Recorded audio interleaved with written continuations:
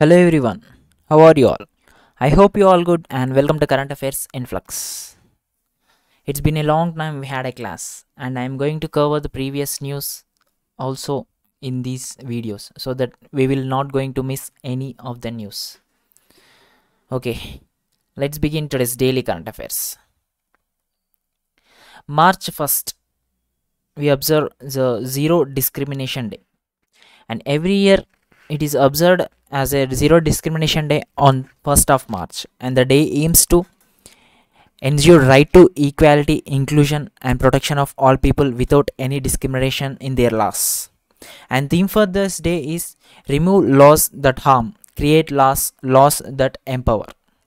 Where this day will highlight the how people can become informed about and promote inclusion, compassion, peace, and a movement for a change. Here, this day is first observed in the year 2014 on the 1st of March. Next one.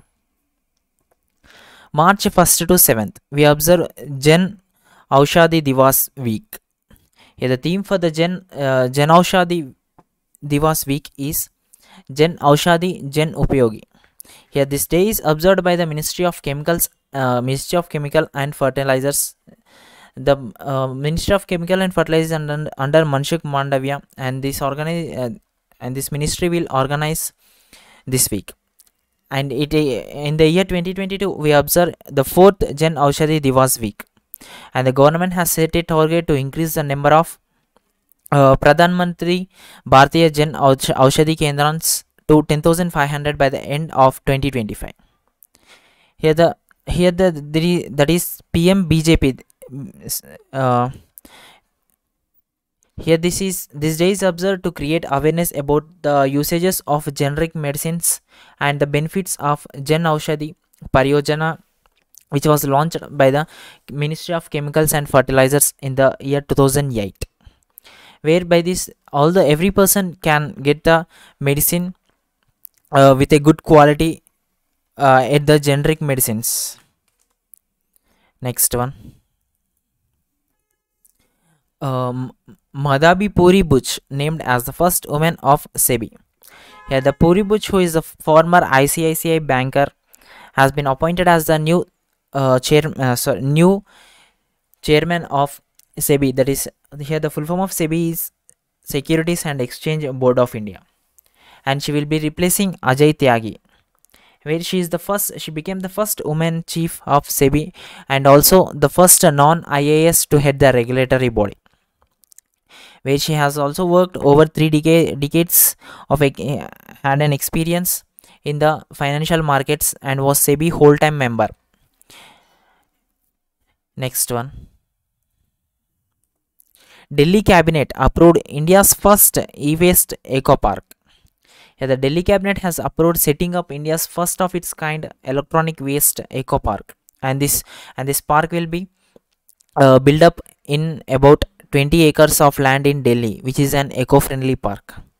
And that if we talk about if we talk about Delhi, every year it produces a 2 lakh tons of e-waste are thrown as a waste.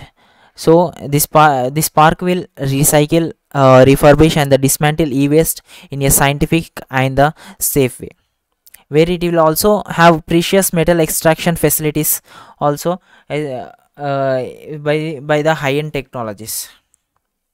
Next one. Cochin Airport will get the status as a power positive airport.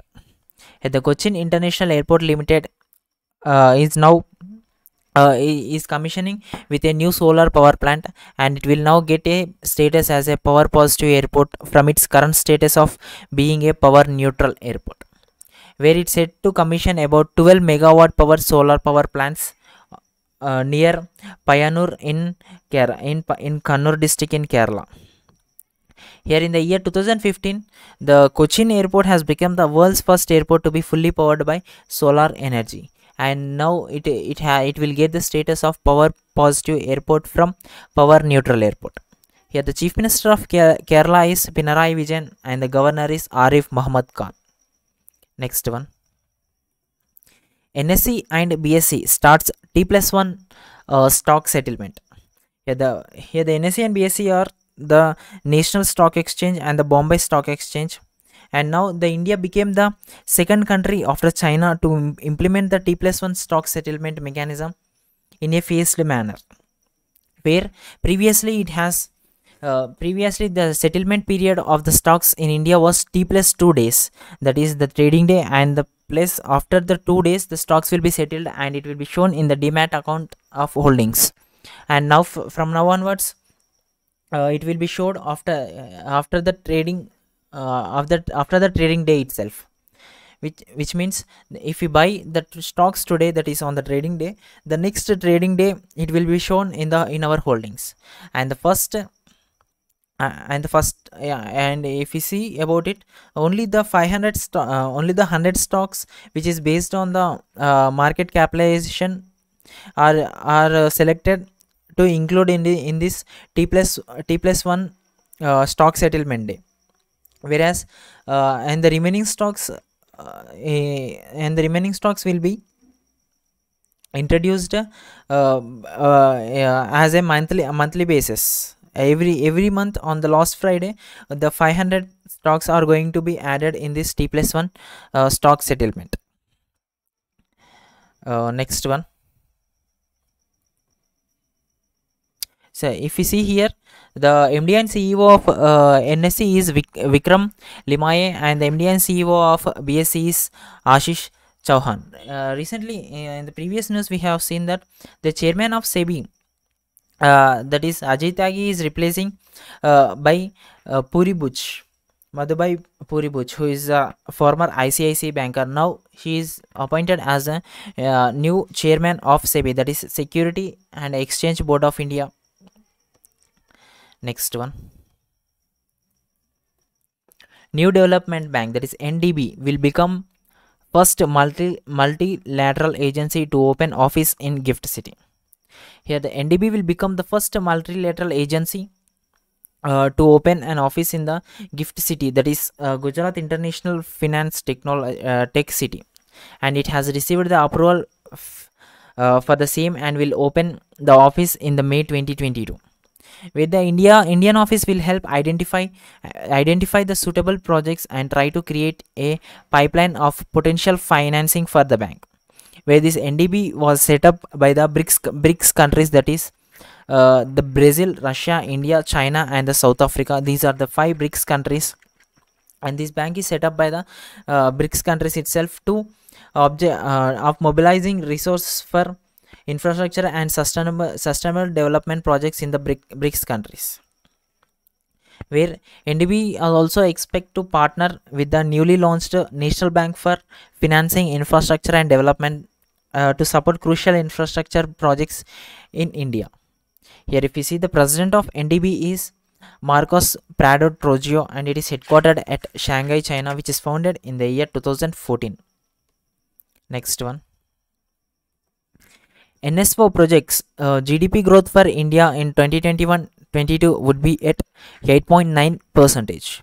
And if you see that NSO has earlier it was estimated about 9.2%, and it is downgraded the GDP growth of India for the year 2021 and 22 from 9.2% to 8.9%.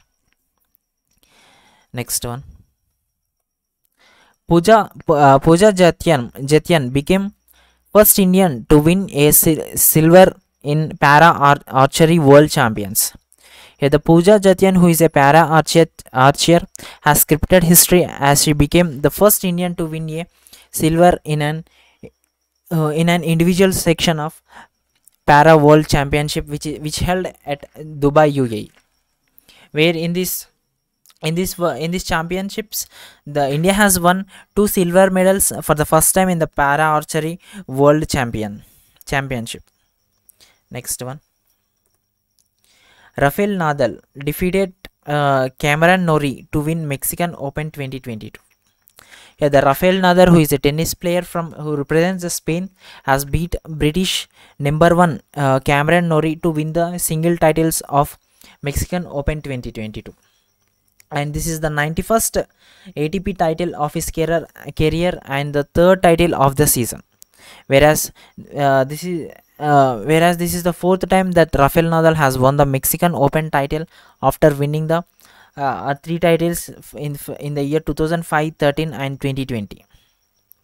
Next one. Thank you everyone. Stay safe and stay strong.